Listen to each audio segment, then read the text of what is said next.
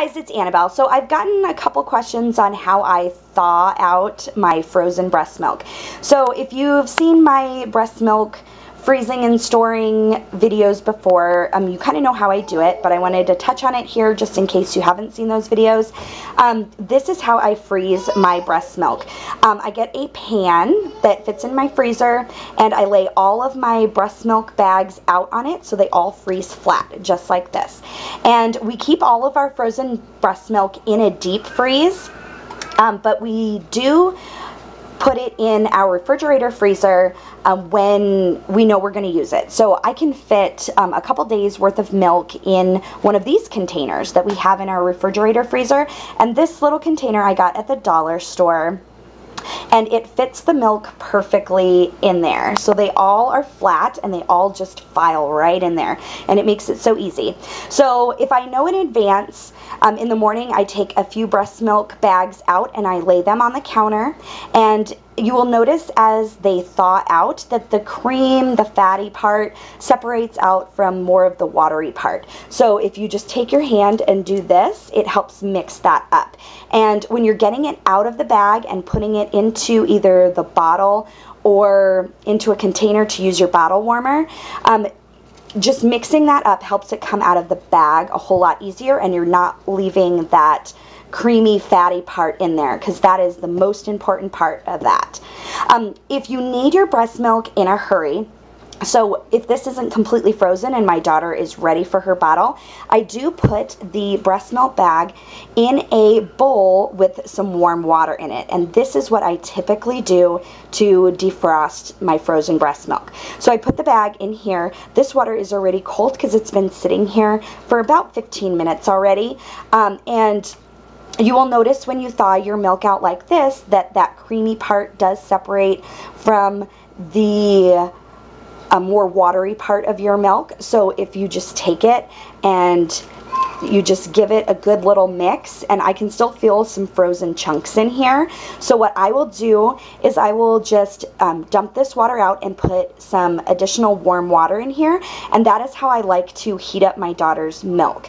Now my daughter right now, she is 16 months old, and she doesn't like her milk to be as warm. So this method works for that. If your infant likes their milk like body temperature or a little bit above, that's how my daughter used to like her milk, is quite warm.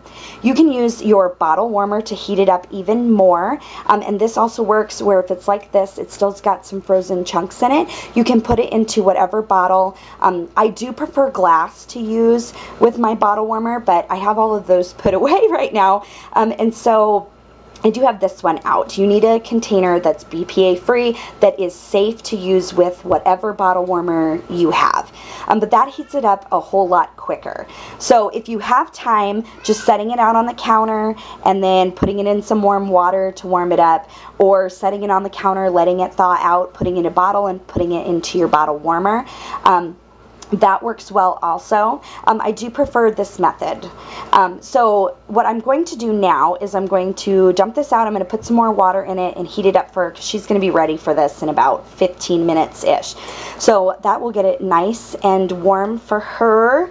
And mixing it will help you get it out of the bottle. Like, I can't say that enough, because sometimes you will have some of the fatty parts stuck in some of the corners, and just mixing it before you transfer it into your bottle helps out so much. These are the bottles that my daughter used to use. Right now she uses a straw cup. She is 16 months old, so we try to get them off the bottle as quickly as possible. So right around 10, 11, or 12 months, we don't do the bottles anymore, and we do a sippy cup. But anyways, this is my preferred method for defrosting breast milk.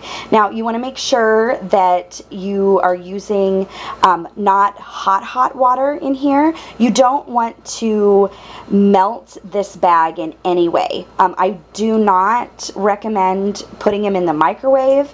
I know some friends and family that have done that, but I don't like the idea of heating plastic in the microwave, whether it's BPA or not. So just warming it this way is like the best method that I can recommend, and it is personally what we do for our kids. So anyways, I hope that answers all of your questions. Please leave a comment below if I didn't cover anything, and I will talk to you guys later. Bye guys.